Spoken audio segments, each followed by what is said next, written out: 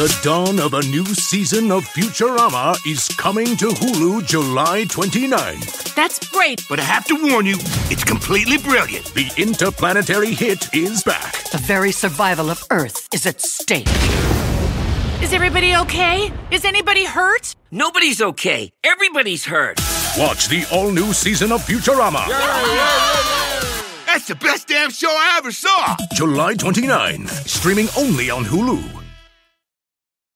Watch Team USA during the Olympic Games with Xfinity Mobile. Stream every record-breaking moment with fast Wi-Fi on the go. Get the fastest connection to Paris with Xfinity, proud partner of Team USA. Learn more at xfinity.com/Team USA. Restrictions apply. Available in select areas. Xfinity Mobile requires Xfinity Internet. The living room is where you make life's most beautiful memories. But your sofa shouldn't be the one remembering them. The new life-resistant, high-performance furniture collection from Ashley is designed to withstand all the spills, slip-ups, and muddy paws that come with the best parts of life. Ashley high-performance sofas and recliners are soft, on-trend, and easy to clean. Shop the high-performance furniture in-store or online at ashley.com. Ashley, for the love of home. Welcome to Orioles on the Verge. This is Zach Spedden, joined as always by Bob Phelan and Nick Stevens. And on tonight's episode, we reopen our mailbag to take questions from our listeners about all things Orioles. And on tonight's episode, we're going to break down the potential playoff rotation, what the Orioles might or might not do at the trade deadline, the recent draft, and for some reason, we're going to be talking about the Hall of Fame. And we'll get into that in just a little bit. But first, Orioles on the Verge is brought to you by BetOnline. BetOnline is the world's most trusted betting platform and your number one source for everything online sports betting. Right now, you can receive a 50% free bet of up to $250 on your first deposit to bet on anything from the Olympics to baseball to Formula One racing. BetOnline has every stat, every matchup, and even live odds and spreads while the games are being played.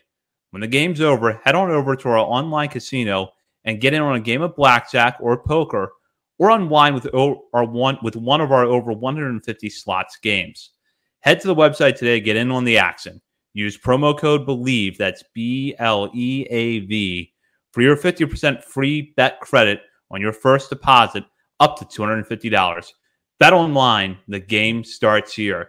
And as I mentioned at the top of the show, we have a lot to get into on the mailbag and really a wide range of questions. And I'm going to jump right in with this question from Catch a Beat, who's going to be making an appearance a few times in tonight's episode. He wants to know how much confidence on a scale of 1 to 10 do you have in an in-house option to start Game 3 of a playoff series? So in other words, can't just grab random pitcher that's available right now in the trade market or even someone down in AAA. Looking at the current options, would you trust any of them to start Game 3 of a postseason series? Start with Bob. No, not really, no. I think I would actually trust Albert Suarez the most, even more than Dean Kramer. He gives like DGAF energy, so I don't know if he's going to be really bothered by the playoff atmosphere. I just think he's more of in control of his emotions, so I think he's just going to pitch how he pitches. And yeah, like Vivek says, maybe it is more of a quote-unquote bullpen game, even though he's been a starter most of this year. Maybe he's like, he can give you 3-4 innings, then you can look at Povich or, I don't know, whoever's available at that point in time, McDermott, McGow, whoever, if we have to go solely in-house. But yeah, I don't really trust Kramer, or Suarez, or Povich, or Irvin. So yeah, got to acquire that Game 3 starter. Yeah. To answer Denolof's question there in the chat, I am vibing on some Swishy Pants beer from Dewey Beer Company. If you guys want to sponsor us, Dewey Beer, your beer is fantastic. I am going with, on a scale of 1 to 10, I think I'm going to be nice and say a 2. Like I want to trust Dean Kramer so bad. Like I do, but I just can't. And I don't want a rookie in that spot. I would like for Grayson Rodriguez to be our number 3. Maybe if a Skubal or a Crochet is acquired, but that would be ideal. But yeah, if either of those guys are not going to be the option, then I would like someone who is like they've been in the playoffs before. They've been there. They've done it. They know exactly what to expect. I would much more prefer to have that than Kramer. I like the Suarez point. He's probably not going to let things phase him. He's going to be pretty happy just to be in that situation. But yeah, I'm going to say a 2 and being kind of generous with that one, I think. I didn't give a number, so I'll say 2.5. Yeah, I'm going to land on a 2 also. And I think I've been one of the bigger defenders of Dean Kramer, at least on this show. But yeah, I would not want him in Game 3 of a postseason series right now. And I actually would take Suarez over Kramer. The problem is that Suarez is already at 70 in the third innings this year, when the most he's ever thrown in a Major League season is 84.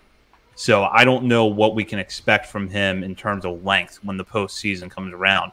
So I absolutely think that the Orioles, and we'll get to this in a little bit, do need to address the rotation, and whether that starter or starters is in there in Game 2 or Game 3 of a series doesn't really matter to me, but it's clear that you're going to have something behind Corbin Burnes and Grayson Rodriguez, because you can't count on being up 2-0 in a series and have to turn the ball over to someone in Game 3 when the momentum could swing the other way if things go bad for you. Yeah, I know Lance Brzezowski's written a lot about Dean Kramer this year, about some real changes he's made, but it's just like I'm still waiting for the results to like really wow you. To trust him. We'll go here to the next question, though. From Ben, here's an absurd question. Ben's wording, not mine. But, how many future Hall of Famers are on this team? And if you want to expand, who makes the Orioles Hall of Fame on the current team that's not Cooperstown bound? Let's start with Zach on this one. Of the current roster, Corbin Burnes is the closest thing to a Hall of Famer. He's not a lock yet, but he's certainly on that trajectory. He's got a Cy Young award. He's been a very good pitcher to the stage in his Major League career. If he continues to pitch well into his 30s, maybe wins another Cy Young award down the line, he's going to get into the Hall of Fame. I have to like what Adley Rutschman and Gunnar Henderson are doing at this early stage in their career, but I'm not quite there yet on them being Hall of Famers. However, Orioles Hall of Fame, sure, they will be there of the players on the active roster. If Cedric Mullins can rebound at some point before his tenure with the Orioles ends, I can see him in there as well. So those would be 3 that I would say that Mullins definitely won't be Cooperstown bound. Rutschman and Henderson just aren't at that threshold yet where we can talk about them in that way, but I could see them getting into the Orioles Hall of Fame. Oh, and then another point here, Craig Kimbrell, as a commenter on YouTube, John brought up. Yeah, Kimbrell probably is going to make the Hall of Fame. Yeah, I was going to say there's 5 obvious ones. Adley, Gunnar, Burnes, Kimbrell, Keegan Aiken. So it's just the 4 obvious ones. And then which Hall of Fame are we talking about? Well, that wasn't specified. But if you're talking Orioles Hall of Fame, Henderson, Rutschman, Mountcastle, Santander, Westberg, Mullins, Cowser, Kjerstad, maybe Hayes, maybe not, Rodriguez, Bradish, Kramer, Orioles Hall of Fame. I mean, in 20 years, more than half this roster will be on there. So Santander's a lock. I don't know how I missed him, but yeah, Santander definitely will be there. Yeah, I would say, especially if Santander is extended, he's an Orioles Hall of Famer. And if Mullins can rebound, like Zach said, he is an Orioles Hall of Famer. Kimbrell is for sure an MLB Hall of Famer. Burnes, and then, the other 2 obvious ones.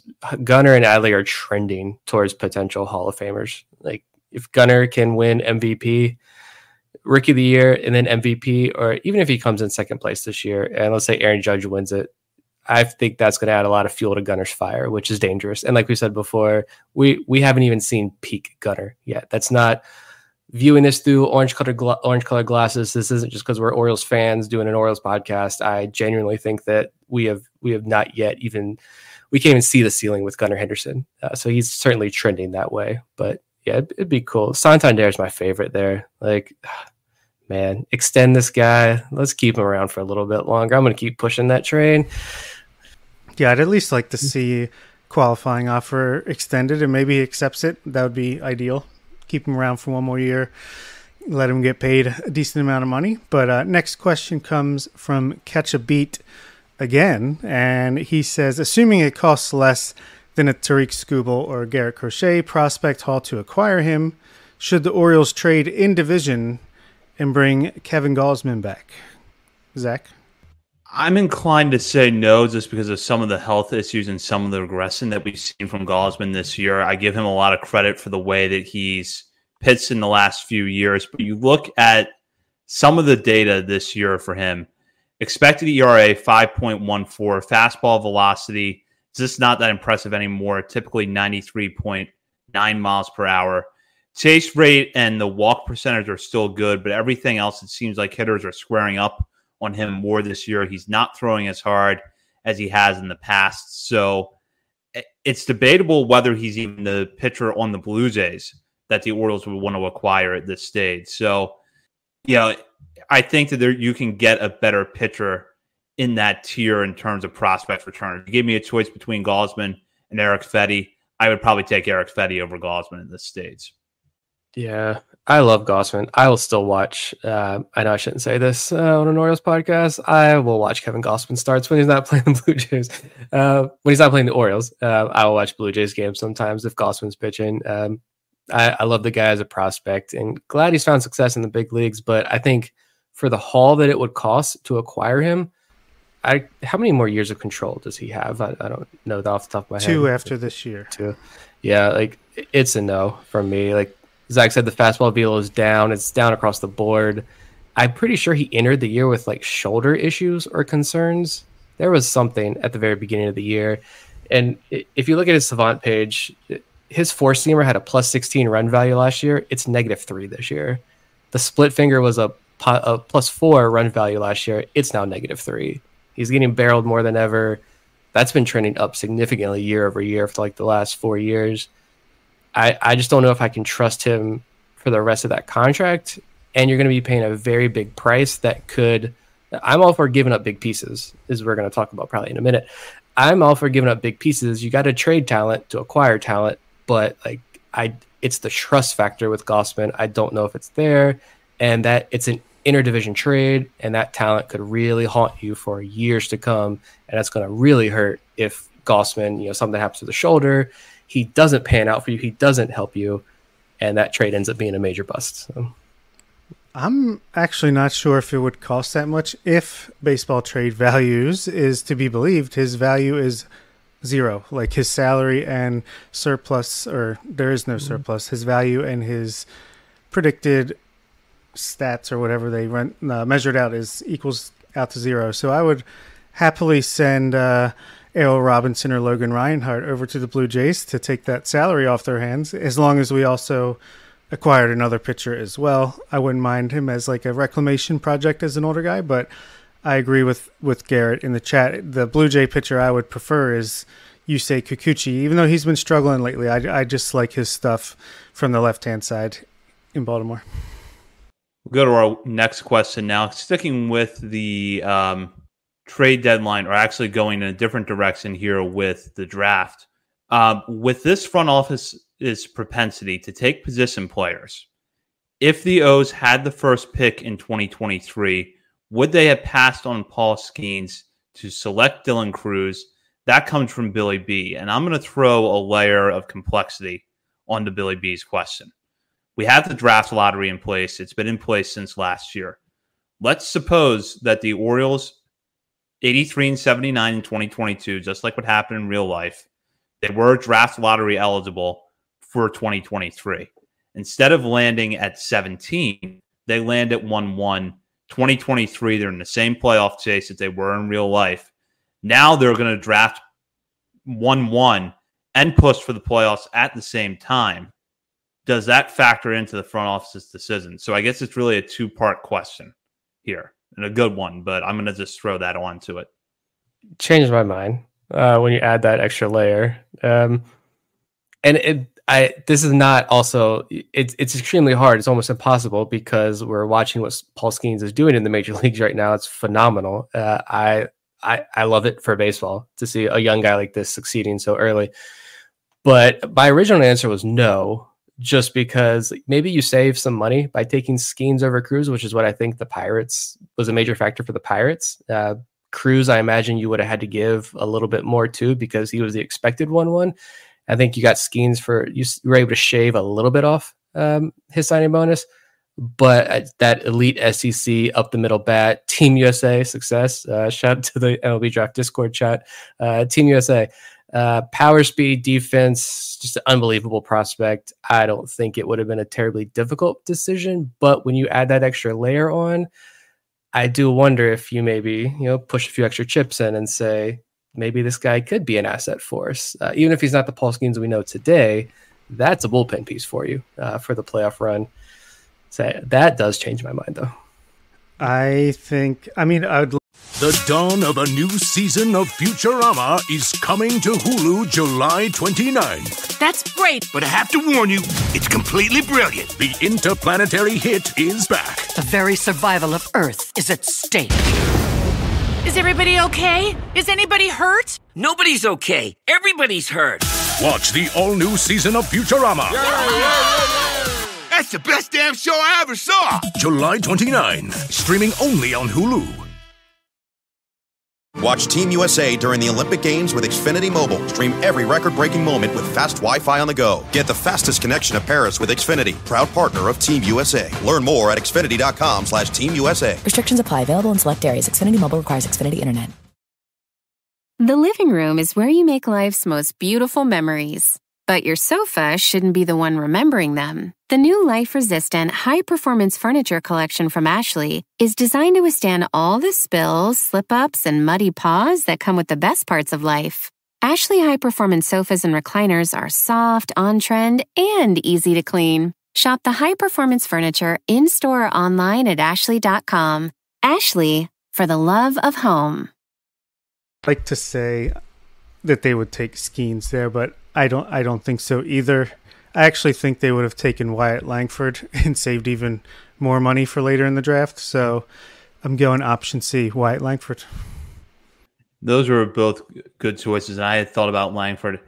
Ultimately, I feel like they're going to stick with Cruz because it fits the model of up-the-middle player who's kind of five-toolish, and I think Dylan Cruz is going to have a really good major league career. It's just that Paul Skeens has ascended at a rate that few prospects before him ever have. And he's going to be a good pitcher for a long time. But I think Cruz is going to hold up. And as for what the Orioles would have done, I don't think a pennant race last year would have changed it because even if they had drafted Skeens, I don't think they would have brought him up to the major leagues, considering how they used didn't use their college pitchers coming out of the draft last year. I think that Skeens probably would have started this year in Norfolk and would be in the majors now, and he would certainly make this team better, but I don't think he would have changed the course of last season.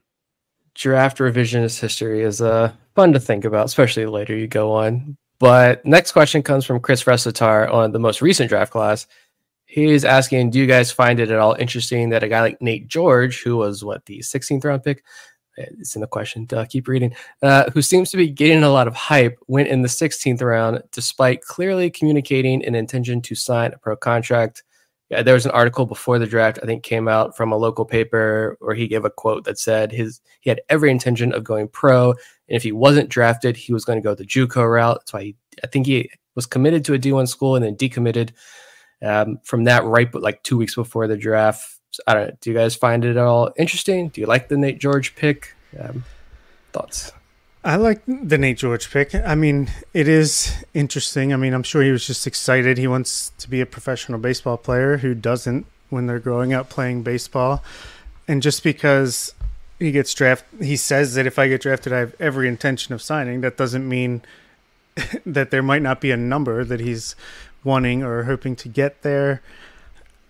I don't know. Maybe he was in communication with a team already, and it was like, if you're there, we'll take you. Here's what we'll give you, a ballpark figure, and he was just excited. I don't know, but I'm happy to have him. I'll say that. I'm glad he's in the Orioles player development system, no matter which round he's in. I hope he signs, and I was also happy to see that DJ Layton intends to sign before August 1st as well. So it's a little interesting, but ultimately I don't think it really means much as far as how good he is or is going to be. There's no question that George has a lot of interesting tools. His speed, especially, he's a very athletic player. And from everything I've been able to read, and Nick, I know you broke this down on the day 3 recap last week, it seems like the makeup with him is really high. So you take out two things that could be a factor otherwise for him causing the drop, which is signability concerns and makeup concerns. When I look at him, though, I do think that he is really raw at this stage. And in that sense, I'm not surprised that he fell to day 3. Joe Doyle, in his pre-draft report on him, noted that there are some questions about the hit tool. I found that from other sources as well. And Joe Doyle also pointed out that his defense, even with his speed and his arm, still probably a little rough around the edges because his routes to the ball aren't always very crisp. That's something a player development system can fix in no time. But when you look at the questions about the bat, I don't think it's terribly surprising that he fell to day 3.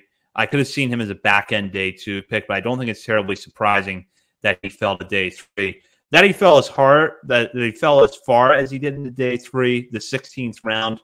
I would have thought he would have gone a little bit earlier, but I don't think that there's much to it because he is a raw player coming from a cold weather state in the Midwest. And then by comparison, DJ Layton, there's some questions about his game, but he's coming from a baseball hotbed in the Southeast. A lot of reports really like his defense. So there's a reason why I think Layton went day 2, whereas George fell to day 3. Yeah, could just be how the boards shook out. Like I don't see anything with it, to be honest. Different teams value different traits, and Zach mentioned some of the pros and cons there with George, and clearly I think the Orioles were just higher on George than other teams and decided to take a shot, roll the dice there with high schoolers. You didn't see a lot of high schoolers taken in this draft. It's fewer and fewer, so I like it. I guess we'll stick with a current draft question there. From Simpkins says, Brody Brecht, Iowa right-hander, went 300K over slot. Does that explain why they didn't pick him? If you watched our live stream, we were getting excited because he fell to 32, and everyone saw our extreme disappointment when it was, Griff O'Farrell, and not Brody Brecht. Love you, Griff. But yeah, I don't know. Do you guys think that played a role in it? Money is a big driving factor in this draft, or do you think it was the control issues? Do you think the Orioles just said that's too much? I mean, it's impossible to know, but I'm sure it played some factor. I mean, you saved some money with O'Farrell. If you would have had to go over slot there with Brecht, it changes the whole trajectory of the board. Probably a combination of things, but I'm sure it played a factor. Yeah, I think it falls somewhere in the middle because 300,000 over slot is not that big of an ask if you really like the player. But I think the Orioles, they got their target in Vance Honeycutt. I don't have any doubts about that with their first pick. And it's going to take slot money to sign him probably. But they could have trimmed somewhere further down the draft if they had really wanted Brecht. And I think that maybe they just were really worried about the command concerns and they saw reliever risk there. And that kind of backed them off. So it could be a combination of the two. It could be the bonus demands, and it could be that they just weren't as high on him as we were, or maybe some in the industry were. Yeah. I mean, they did draft the 3 high school kids, so I wonder if were those super high priority targets for the team, and they wanted to make sure they had a few extra dollars. I don't think either the Nate George or I don't even remember the kid's name, the last high school kid they drafted, to be honest. Whitaker. Whitaker was his last name. From North Carolina. Braylon Whitaker, North Carolina. Shout out Colgate for Garrett. I don't know. I don't see either of the high school kids getting huge bonuses, but if those are high priority targets, you probably just want every dollar you can get. So, all right, move on to another question from Catch a Beat. He says, going into the 2020 season, terrible season for many reasons. No minor league baseball, very shortened baseball schedule, COVID. 29-year-old Garrett Cole received 9 years, $324 million, which came out to $36 million per year from the Yankees. Given the rising cost of pitching since 2020, what could Corbin Burns, who turns 30 in October, command this offseason? Nick? I have no clue. But I will pass along these 2 numbers I found. I don't know if you guys saw these as well. These came out before the season started. One from The Athletic They did a projection series about what contracts could look like for guys on expiring deals. And The Athletic put 7 years, $185 million for Burns. And then Dan Szymborski over at Fangraphs a couple weeks later, he put out an article doing the same thing. And he looked at 8 years, $210 million. Yeah, so I don't know, take those numbers for what you will as a baseline. I will add that the caveat with the higher annual average value has come with shorter term contracts for players like Max Scherzer and Justin Verlander. That hasn't been true across the board, but we have seen that trend in the last few years with pitchers. And I wonder if there's this part of Burns that wants to be the guy that goes out and gets 7-8 years guaranteed, as opposed to a 3 or 4 year contract that's going to be worth $40+ million. Because he could easily get that. I think you would find a lot of teams willing to give him 3 years, $42-44 million to pitch for them. But when you start to get into that 7 to 8 year range, it becomes a little bit more complicated. All that said, when we had Danielle Allentuck and Andy Costco on the show back before the season started, Danielle had written about this point and used Garrett Cole's contract as a baseline for what Burns might command in the offseason. And we talked about it with her on the show, and I do agree. I think that he's going to aim for something around the Garrett Cole contract, maybe a little bit more average annual value, but I think the years are going to be a factor. So I wouldn't be shocked if the AAV ends up somewhere between what Garrett Cole got and what Justin Verlander got from the Mets a couple of years ago, which was $43.3 million, or the $42 million that Zach Wheeler is getting from the Phillies. But I suspect that the year is going to be a big priority for Burns. Yeah, those numbers, especially from Szymborski, seem a little light as far as the AAV goes. I'd give him 7 years, $235 million, but it's not my money. I think he'll probably end up getting like 8 years. Let me do some quick math. 280, like $35 million a year over 8 years. I could see him getting something like that. And maybe the Orioles say, hey, we're rich now. Let's do this. But I tend to doubt it. I think they'll just offer him the qualifying offer and take the draft pick and hopefully fill his spot at the top of the rotation somewhere else, whether it's at this trade deadline with Tarik Skubal or Garrett Crochet, or if it's someone else in the offseason. And that's a good segue here. This question from Bird is a word. If you were Mike Elias, what would you be willing to give up for Tarik Skubal, or who would you be willing to give up? I'll start with Nick here. I go back and forth here with this one. It's because I don't anticipate Corbin Burns being an Oriole next year. I don't think the Orioles did when they acquired him. And if you go out and you get a guy like Skubal, they are clearly having discussions, discussions already dissipated when it comes to Skubal, and they've worked their way down to other pitchers on the Tigers roster. Don't know. But you can't argue that he has been one of the premier pitchers in all of baseball since he returned from his injury. I really don't care. No, let me think about that. Erase that part. I don't want to push all the chips in, but I think Jackson Holliday is off the table. And if you want Mayo and Basayo, I think I'm out. But I would be willing to go Mayo or Basayo plus pretty much whatever you want after that.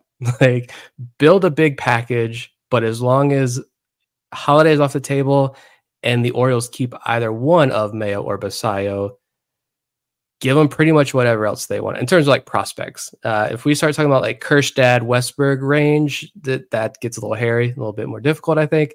But if you're talking about just prospects, yeah, I would be willing to part with that. I go back and forth on how aggressive I want the Orioles to be with this deal, because I really want Skubal. I really want those. When Burns is gone next year, like, there's your ace. Because if Burns is gone and you don't trade for the ace this trade deadline, do they have to? No. It would be huge to go Corbin Burns, Tarik Skubal, Grayson Rodriguez. Who else is touching that playoff rotation? That's lethal.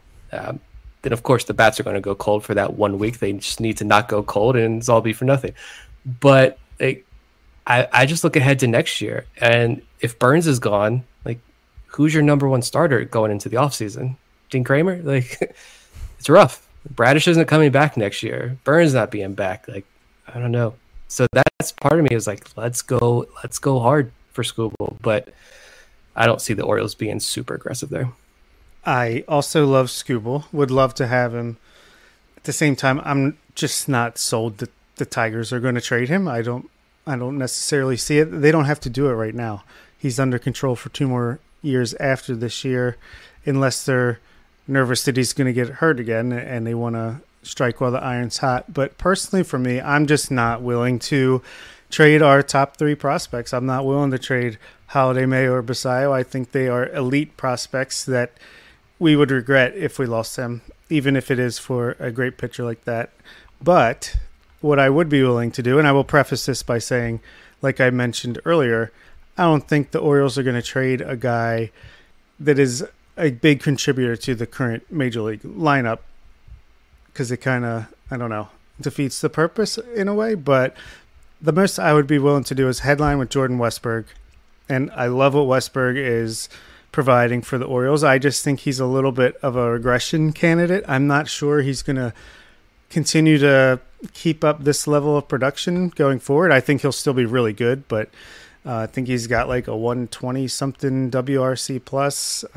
He's only walking 5% of the time. I think there's a little too much swing and miss to his game. I'm just much more confident in Holiday, Mayo, Basayo, even Kjerstad at providing value at the bat. And obviously Westburg is a good base runner. He's good in the clubhouse. He's a great defender at second base and a little bit less, but still pretty good at third base. So love the guy. But for what it would take, I would lead with him. You do Westburg, Connor Norby, Dylan Beavers, Enrique Bradfield, and their pick between Cade Povich and Chase McDermott. And that's as high as I'm willing to go. Realistically, any discussion with Tarik Skubal is going to have to start with one of the players in the top 3 of the organization. So Holiday, Basayo, and Mayo. And I'm okay with that, but I cringe every time I see a hypothetical trade scenario between the Orioles and Tigers for Tarik Skubal, where the Orioles put all of the chips on the table to get one guy. To me, you're just setting yourself up to fail if you do that. So if I can put in Holiday, but we're not talking another prospect until we get down to the Judd Fabian tier of players, I would do that.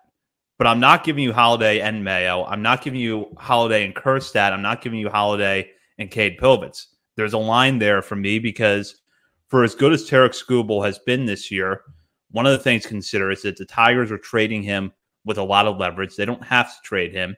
And not to mention, we've talked about, innings totals a few times as trade candidates. His career high in the season, 149 the third. As Bob mentioned, there is a little bit of an injury history. So if you're concerned long-term about how he's going to hold up, that's got to factor into what you're willing to get back.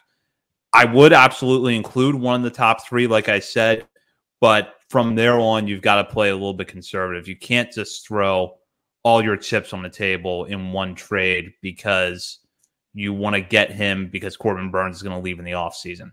This is not how you should do business, and I think that I would be a little bit more restrained in my approach where, okay, you're getting the best prospect in baseball in Jackson Holiday.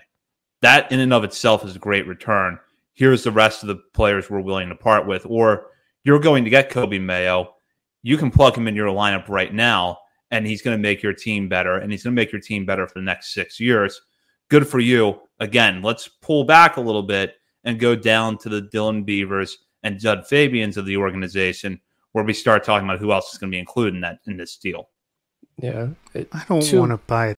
The dawn of a new season of Futurama is coming to Hulu July 29th. That's great. But I have to warn you, it's completely brilliant. The interplanetary hit is back. The very survival of Earth is at stake.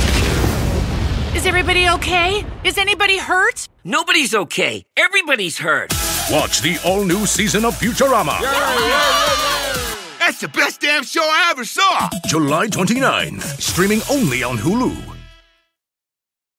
The living room is where you make life's most beautiful memories. But your sofa shouldn't be the one remembering them. The new life-resistant, high-performance furniture collection from Ashley is designed to withstand all the spills, slip-ups, and muddy paws that come with the best parts of life. Ashley high-performance sofas and recliners are soft, on-trend, and easy to clean. Shop the high-performance furniture in-store or online at ashley.com. Ashley, for the love of home. Tigers jersey. Baseball America had an article out too. I think it was released today, but just reading the preview tweet, over the last 10 years, only 2 prospects ranked in the top 10 have been traded before the deadline. The A's shortstop Addison Russell, who's number 5 in 2014, and Cubs outfielder Eloy Jimenez, who was number 5 in 2017. Jackson Holliday is not getting traded, like point blank period. Mayo's 12, but Sayo's 16 on Baseball America's list. I also have a very, very hard time. I would personally part with one of them, but I don't see the organization parting with either of them. And yet, someone else made a really good point too, in that, and I think this was a Tigers fan, when looking at all the reports, take them for what you will, about the Dodgers and Orioles, right? When it comes to Tarik Skubal and the Orioles having an advantage. One thing the Orioles, I think, have an advantage on a lot of other systems when it comes to deals. There are a lot of prospects outside of the big 3. They have a lot of very near or a lot of major league ready or very near major league ready prospects that a lot of other organizations like can't compete with. Like the Dodgers, a lot of their top prospects are in the low levels of the minor leagues. A lot of Connor Norby, Dylan Beavers, like Judd Fabian, Dylan Beavers and Judd Fabian should be in AAA right now. Mm-hmm. There's a lot of talent backlogged on that AA roster that should be in AAA pushing for major league time already. That could be a huge advantage for the Orioles, I think, where you don't have to deal from the top 3 and you should be able to land.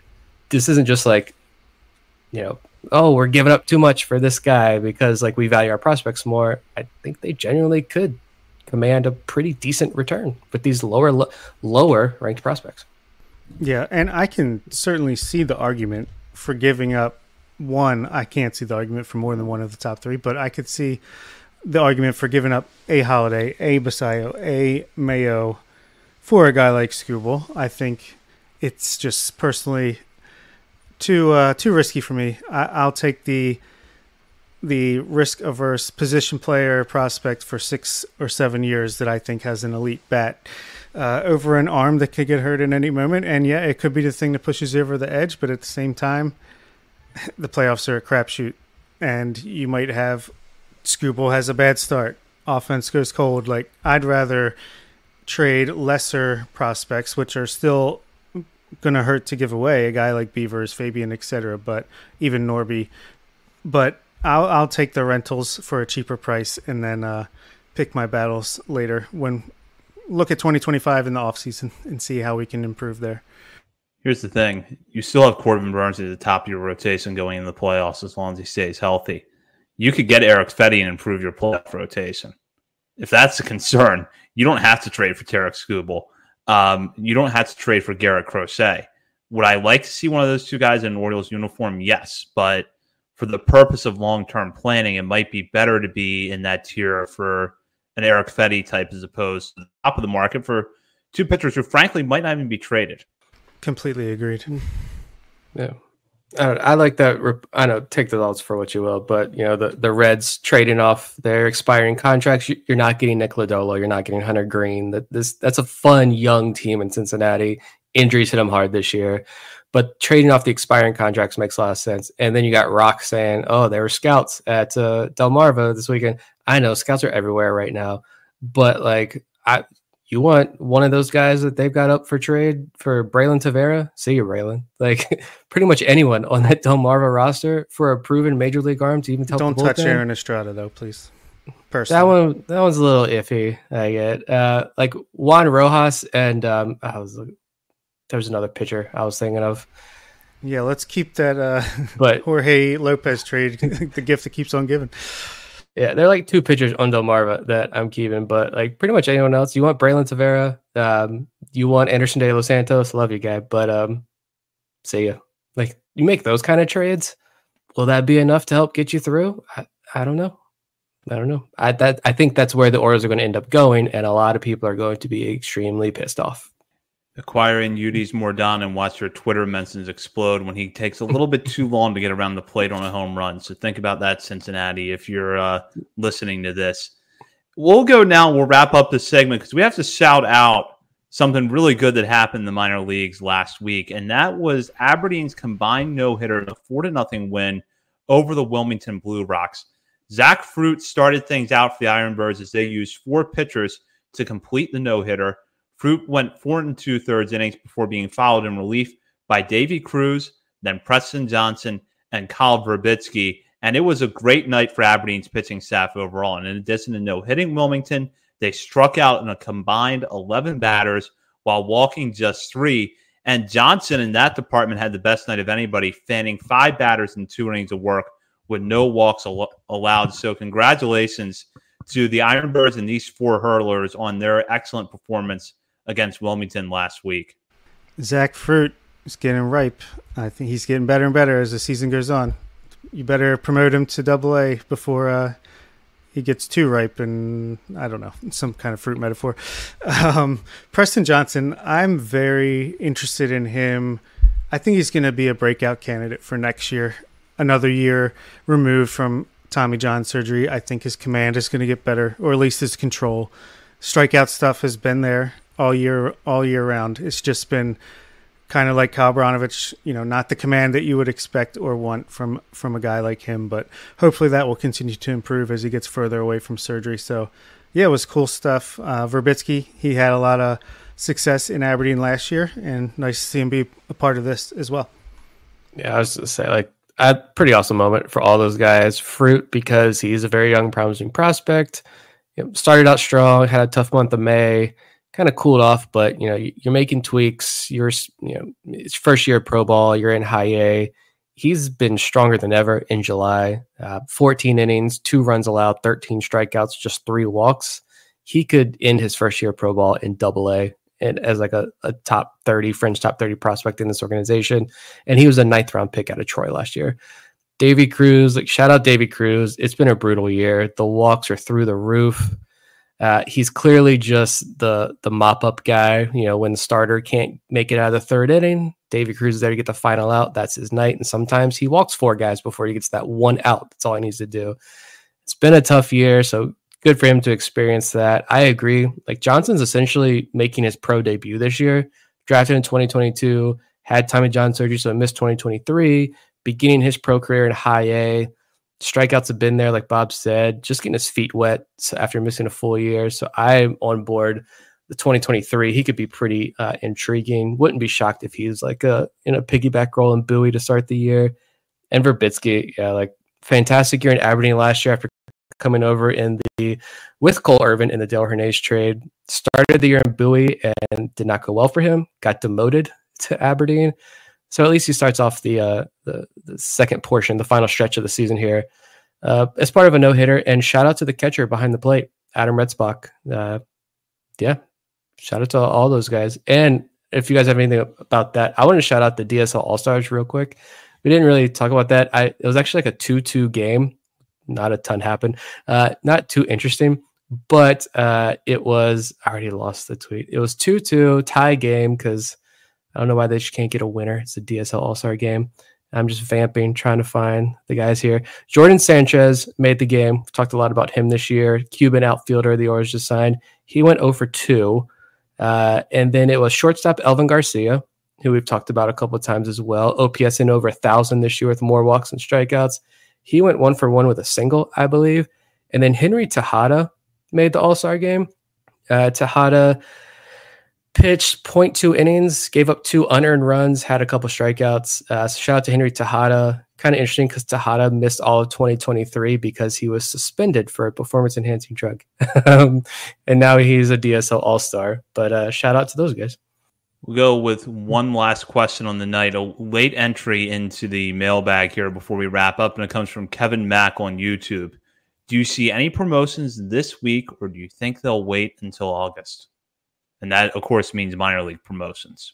I kind of expected some out of the All-Star break, and then I thought, all right, well, maybe they're just going to wait till the Monday after the All-Star break, but usually we would have heard something by now, I feel like. So, yeah, maybe they are waiting till August 1st area after the trade deadline, like we said, kind of clear some of that elite talent pipeline blockage at the top and then let things kind of coast up as they should. Yeah, I think that's why we were talking about this before we even went on air tonight, where it's just there's so much talent top to bottom through this organization that the promotions have definitely been stingy this year, and hopefully we see those trickle in before the end of the year for sure.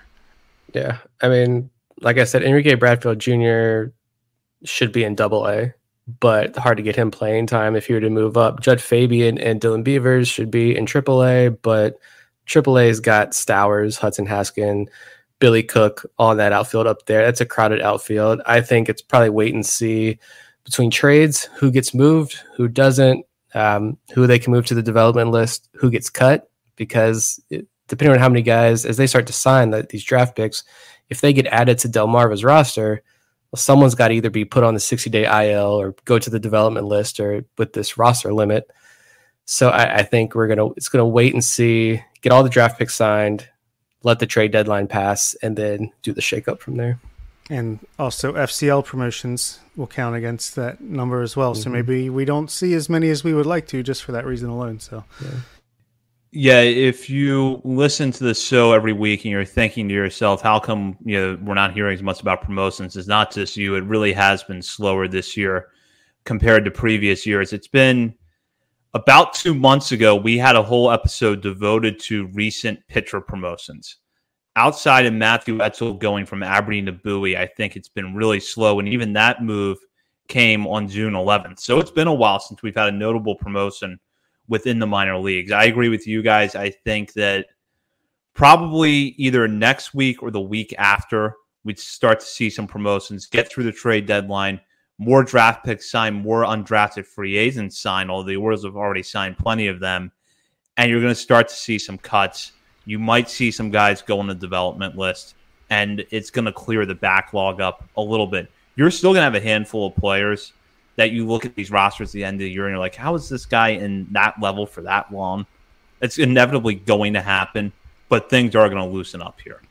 Yeah, I just want to argue with Simkin real quick. No obvious FCL promotion candidates. I disagree. Edwin Amparo, Miguel Rodriguez, Ellis Cuevas, they deserve to be in Delmarva once the season ends, but we can talk about that more next week. There's also just a lot with the FCL to Delmarva thing. Like, who from Delmarva is going to go up to Aberdeen? There are a couple of pitchers I could see moving up. Estrada.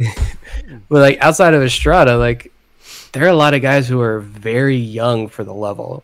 I think that's another thing too that's hindered some promotions. We've kind of reached this point where like it's okay if Basayo spends a few extra weeks in Bowie because he's 19 years old. Like I think you're seeing that at all levels. There's a lot of guys who are extremely young for their level, and so it seems like they're taking extra time down there. So I don't know. I could potentially see Creed Willems to Double-A, Mordon to High A, and then Miguel Rodriguez to Low A, but that's iffy. And who knows, we might have more to talk about next week, but one thing we know that we're going to be discussing on next week's show is the trade deadline, because we're going to be on Monday night, one night before the July 30th trade deadline this year. So you're not going to want to miss that. We might be breaking down trades that already happened, discussing trades that could happen or won't happen.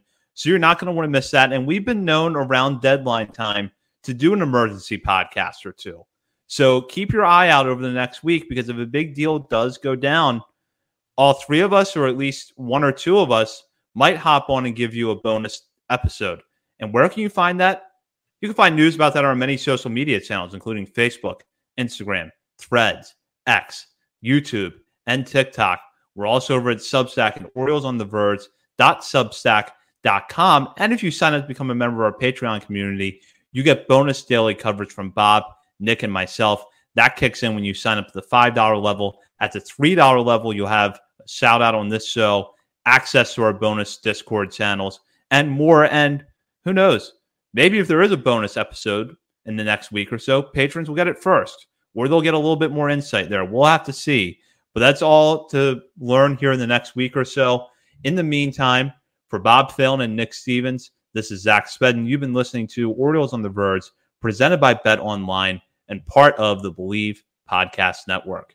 The living room is where you make life's most beautiful memories. But your sofa shouldn't be the one remembering them. The new life-resistant, high-performance furniture collection from Ashley is designed to withstand all the spills, slip-ups, and muddy paws that come with the best parts of life. Ashley high-performance sofas and recliners are soft, on-trend, and easy to clean. Shop the high-performance furniture in-store or online at ashley.com.